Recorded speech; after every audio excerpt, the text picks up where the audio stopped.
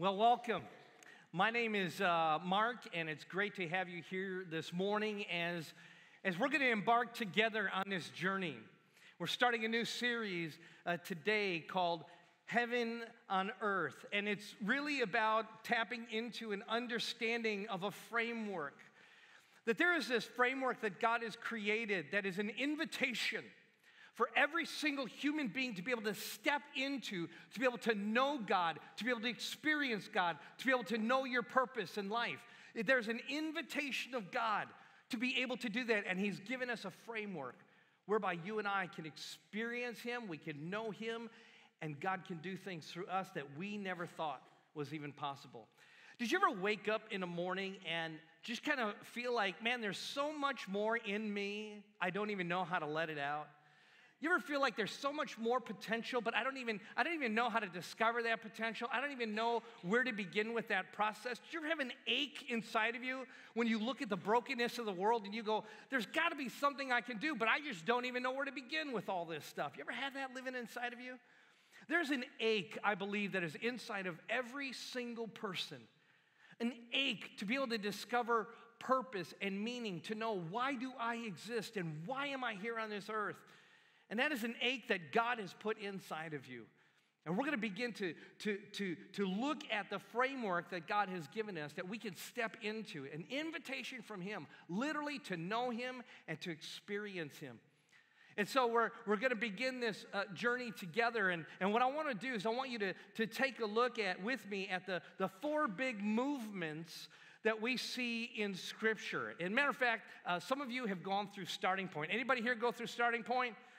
Starting Point is awesome. Isn't Starting Point awesome? In Starting Point, we kind of help you to begin to put these things together, but this is an even simpler outline than that. And there are really four major movements that you see in Scripture. If you're a believer and you're a student of Scripture, these are four movements that you want to know and you want to be aware of. So let's just talk about what those four movements of Scripture are. It's four movements of the story of God, if you would. So, number one is this, creation.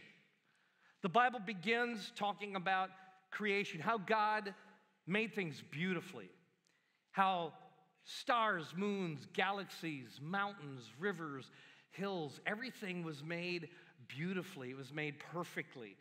As a matter of fact, when God created everything, He looked at it, He said, man, that's good. But there was something that was missing from that, and what was missing was people. Because people had the capacity and the ability to communicate something about God that the moon, the stars, the rivers, the galaxies cannot communicate. They can communicate the character of God. And so God made man and woman. And when He made man and woman, He said it's what? Very good. Because now everything could be known about God that He wanted to make known. And He couldn't just do it through men, and He couldn't just do it through women. He made both of us, man and woman, so there is something that we could communicate about God. And the way that in the beginning that they would have been experiencing creation and all of its beauty, I think is in a whole different realm than what we can even begin to understand. So the first step is creation. The second movement we see in Scripture is the fall. And by the fall, we don't mean the season, right? We mean the really bad day.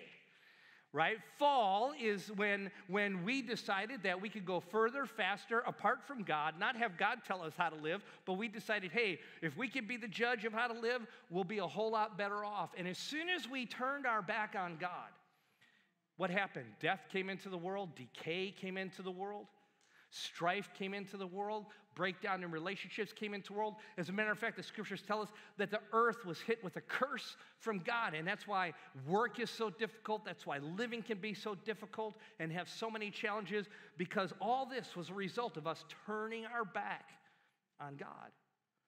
And in that space is where we really live our lives. That's the world that we come to know, this broken world that we live in. The third movement in the story of God and in Scriptures is redemption. It was the coming of the Lord Jesus Christ. And when Jesus came, what He was doing is He was doing this thing called redeeming us.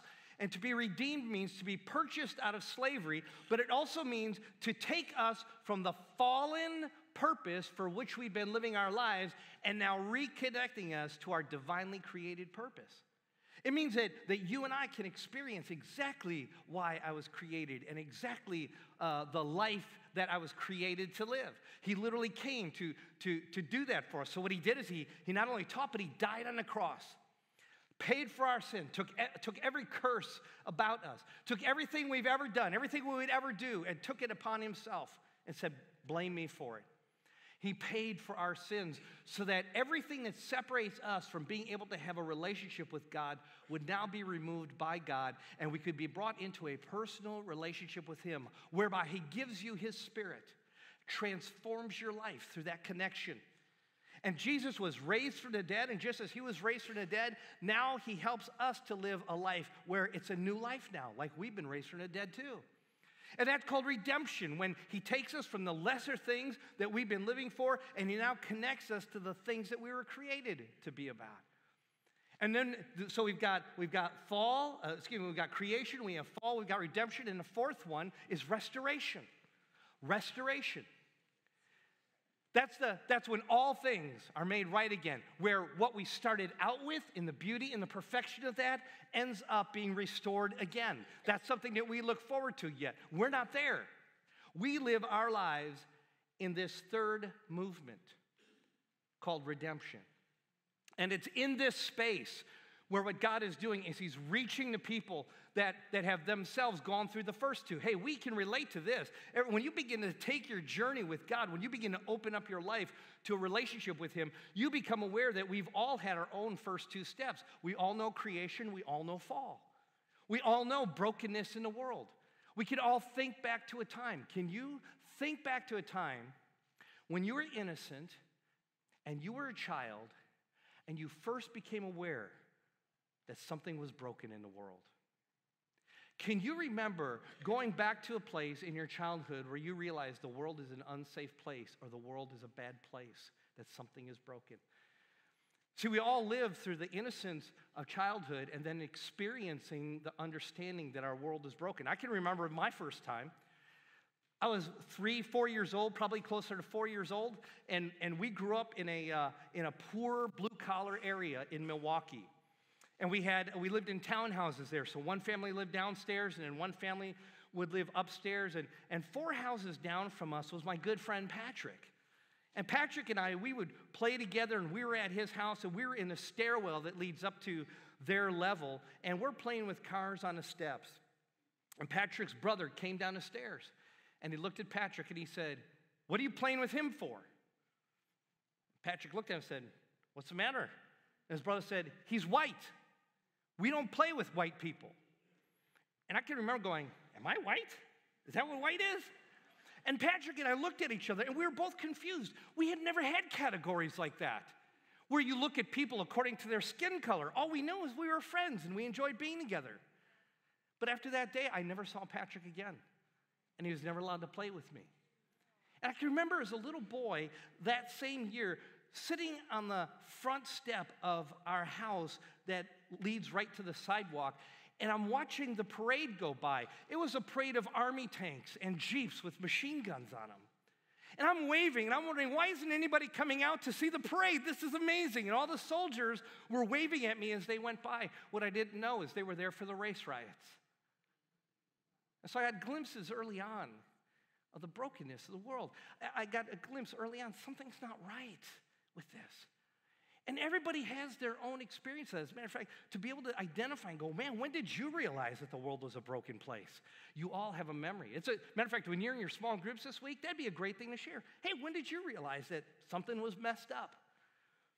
And to go back there and understand that this is the world that we live in. And then we all make decisions coming out of that brokenness. And so many bad things follow from that. And so what Christ does is he comes into our space and he redeems us. He literally introduces himself to us, opens up our eyes to the fact that we can be forgiven of sin, that he can come into our lives with his power, that he can transform us, and he can connect us with the very purpose for which we were created. And it's what he offers. And over these next few weeks, we're going to talk about, well, what is that framework that he invites us into to be able to know him and to experience him. But one thing that I want you to do today is to consider the fact that that groan that lives inside of you, that aching that lives inside of you, that something's wrong with the world, and I know I've got a part to play in this, that there's something inside of you, a potential that is so much greater than you know. There is a potential that lives inside of you that is waiting to be known, waiting to come out, waiting to be expressed, that there's something that you don't even have an understanding that lives inside of you. So today, as you consider that, I want to help you to see where you can get a glimpse of that possibility and how that could live in you. And so we're going to take a look at some interesting people. They're called savants. Has anybody ever heard of a savant? Savant is somebody that has incredible abilities that go far beyond what people realize. So the first one, you guys remember Rain Man? How many of you saw Rain Man? Good movie. Good movie. Rain Man was actually based on a real person. And his name was Kim Peek. Kim Peek was born with severe brain damage. His childhood doctor told Kim's father to put him in an institution and to forget about him. Kim's severe developmental disabilities, according to the doctor, would not let him walk, let alone learn. Kim's father disregarded the doctor's advice. Kim struggled with ordinary motor skills and had difficulty walking. He was severely disabled, could not button his shirt, and tested well below average in a general IQ test. But here's what Kim could do. Kim could take a book and read this page with this eye, and with this eye, read the other page, and in 3 seconds, completely read those pages. Turn over to the next pages, and 3 seconds have that. He read over 12,000 books, and he could recall the exact wording and the exact page and location of every single thing that he had ever read. He could recall every single piece of music that he had ever read.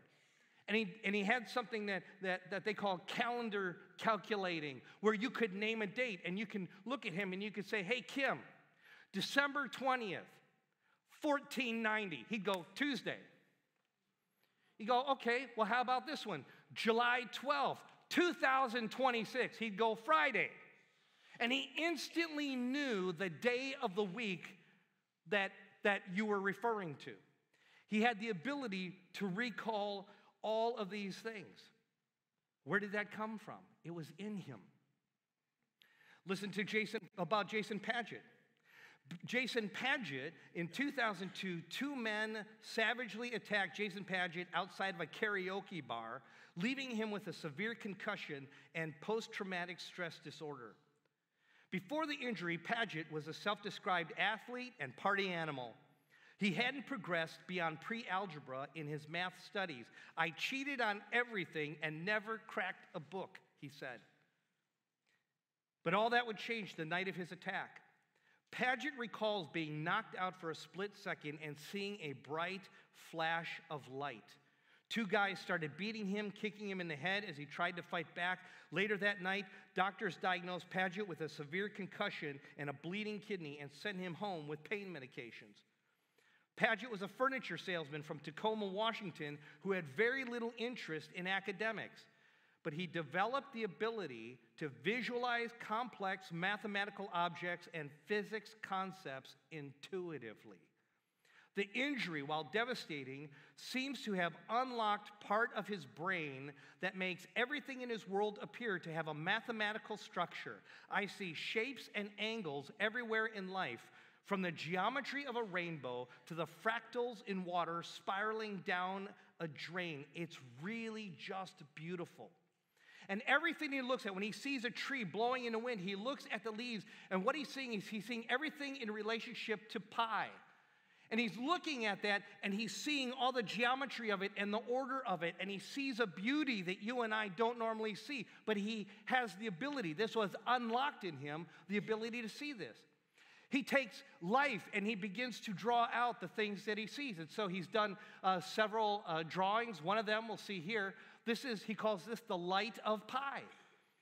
And it's an expression of what he sees mathematically happening in the universe all the time. Everything is a matter of triangles. Everything is a matter of mathematical formulas. Now listen, I'm not wired for that. I'm the Asian guy without a math chip, right? Now, anybody here good at math? I'm not going to make fun of you, but you good at math? Okay. I remember when my son, when he first took his first math college courses, he said to me one day, he said, "Dad, the universe is so beautiful. Everything is mathematical. Everything is beautiful. There's an order to it." He says, it's just amazing. And I thought, whose son are you? Where did you come from? That's not in my genes. Not Maria's genes. But that's how he sees things. And this is how Paget sees the universe. That all the time he sees everything flowing in these mathematical things. He takes his hand and he sees it moving through a space-time continuum. He's taking the theory of relativity from Einstein, and he's taking the Doppler effect, and he's talking about how things move through space and time. So take a look at how he looks at his hand. That's it. And he says, I could see it this way. I see it moving through space and time. I see it, and this is reality. Now here's what I think, guys. This is something that unlocked in him, and he's seeing reality this way. Could it be that that's the way that Adam and Eve experienced life? That they saw more than what we realize. That when they saw the beauty of all that God created, they saw the order of it. They saw the mathematics of it. They saw the geometry of it. That they were able to experience about the world and be wowed in a way that we can't even begin to imagine. Because here's the truth. When the fall came, things weren't destroyed. They were marred. They were diminished. Our capacities were diminished. But apparently there are parts of you that live inside of you that you don't know about. There is capacity that you don't even know that you have within you, and it is a part of your divine design as one who's created in the very image of God. And that this lives inside of us. And that there's a way of knowing and experiencing life and a way of knowing God that it probably is beyond what you even realize, that you have more potential in you, not only capacity to know God and have relationship with Him, but a capacity to love in a way that you've never loved before, a capacity to do all kinds of things in a way that you never knew possible because you were created by design for this. And so Paget gives lectures on relativity now and on physics and the Doppler effect and how life and reality are experienced, and he draws these pictures, and neuroscientists have tested him. And the question that it begs is this: so do abilities like Paget's lie dormant in everyone, waiting to be uncovered? And here's what they say: most likely there is something dormant in everyone that Paget tapped into. How about another one, Orlando Serrell? Orlando, it was on August 17th, 1979, when a baseball hit him in the head. Serrell was only 10 years old. He fell to the ground and he was stunned. He got up and he kept playing ball. But he began to have headaches. And for days, his head throbbed with blinding pain. And then the headache stopped. And Orlando realized suddenly that he could remember everything. He knew what clothes he'd worn, what the weather had been like, and what he'd had for breakfast for every day of his life. He could remember everything suddenly. There was something that was unlocked in him. He also developed the calendar calculator, the ability for anyone to name a date, and he would instantly know what day of the week that date was. Something was unlocked within him. There's another man named Daniel Tammet. He had epileptic seizures as a child. He was autistic, and he had Asperger's syndrome. But Daniel Tammet could tell you pi to 22,514 decimal points, and he could tell you off the top of his head.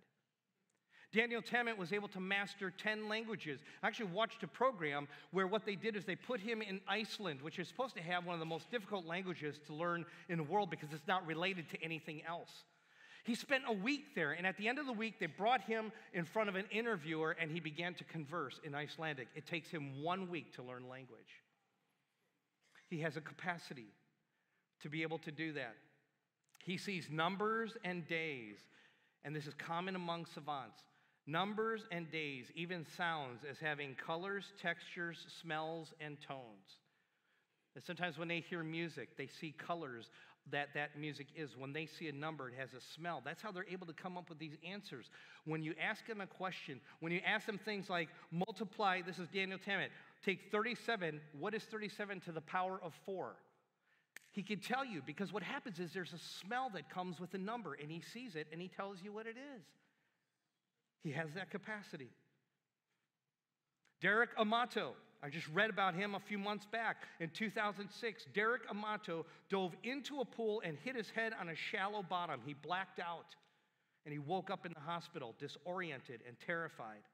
His head injury left him with massive hearing loss, chronic headaches, and memory problems that still persist to this day.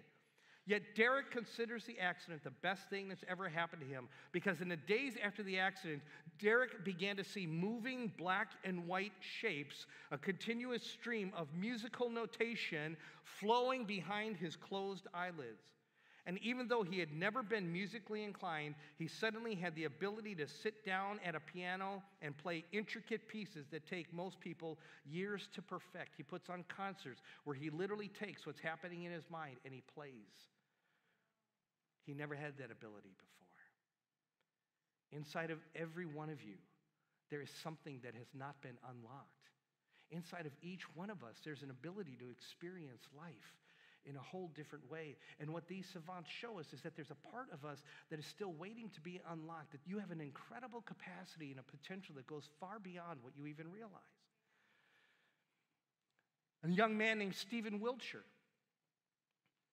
took 20 minutes, and they flew him in a helicopter over New York City. Here's what happened. Check this out. It's a beautiful city. Lots of skyscrapers. My favorite's the Empire State Building. It's a brilliant building. It was so beautiful out there. Nice and sunny.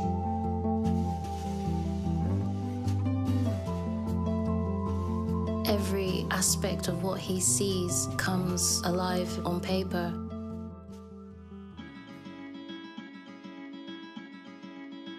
So this morning I figured it out. We'll start with the Brooklyn, up to the Midtown Manhattan, all the way to Queens. Gonna start now.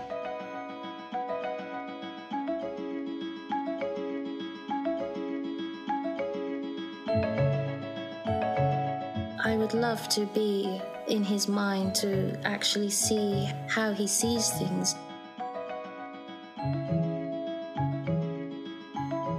Stephen was mute until the age of 5, so drawing was a form of his speech. This was his language. He has a phenomenal memory and is able to memorize cityscapes, landscapes, how many windows, floors, chimneys. To watch the ink touch the paper, it's almost like fine embroidery. You can actually see it develop. I never get tired of it.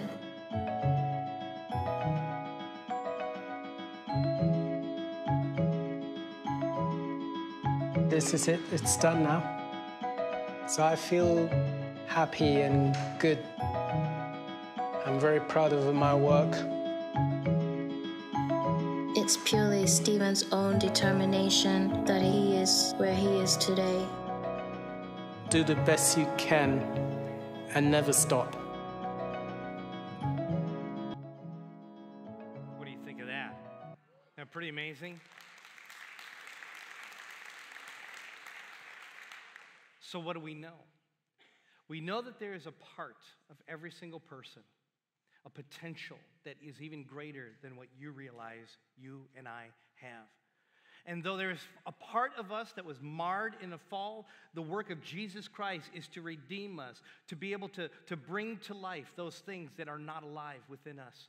And for us to be able to step into a realm and operate in a framework that God invites us into, where everything that God wants to communicate about himself through you, he will communicate. That's why he sent Jesus. And there's a groan inside of each one of us, an aching that says the world is not the way it should be. And I know that there's a reason why I was created. And we're going to discover all that. And for some of you, the first step in that is to just believe that you've got a Savior. That Jesus Christ loves you so much that he freely paid for your sins and died on a cross and took every sin that you've ever committed and every sin you would ever commit upon himself. He said, blame me. And in so dying, he forgives you. And when you turn from being your own boss and you surrender your life and say, Lord, I want you to rescue me out of the lesser purpose that I've lived for. And God, I want your power in my life. I want you to show me why you created me. That he will take you right where you are and he'll say, now we can start. And it starts right there. There is such potential inside of every single one of you for God to do something in you and through you that is so amazing. Take a look. That ache lives inside of us. Paul describes it in Romans chapter 8 this way. He says, yet what we suffer now in this fallen world is nothing compared to the glory he will reveal to us or in us. For all creation is waiting eagerly for that future day when God will reveal who his children really are. And against its will, all creation was subjected to God's curse. But with eager hope, the creation looks forward to the day when it will join God's children in a glorious freedom from death and decay, the restoration of all things. For we know that all creation has been groaning as in the pains of childbirth right up to the present time. And we believers also groan, even though we have the Holy Spirit within us as a foretaste of future glory, for we long for our bodies to be released from sin and suffering.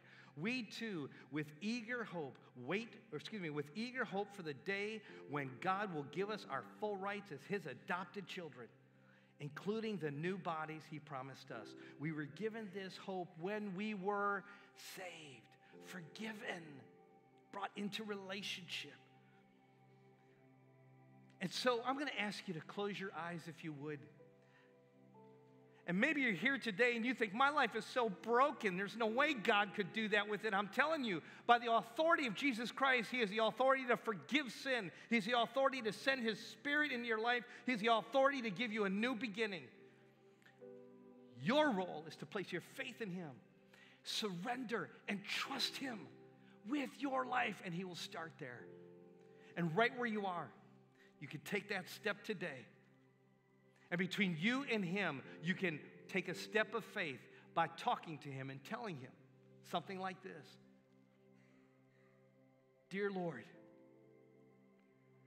I ask you to forgive me of all my sin and take away all the brokenness of my life. I turn away from being my own boss, and I surrender my life to you, the one who died for me and the one who rescues me. And so right now, I ask you to come into my life, Lord Jesus. I ask you to come in with the power of your Holy Spirit and change me. Make me new. And help me to live the life you created me to live. From this day forward, you're my God and you're my Savior. Thank you, Lord. And Father, may you continue to stir in each one of us an ache, a groaning, a sense that there is so much that you could bring through us to truly help people see heaven on earth. May you continue to stir that. And Father, through this series, may you speak to each one of us in beautiful ways God, we want you to be glorified in all of it. And we thank you in Jesus' name. And everybody said, amen. Hey, guys, let's tell God thank you.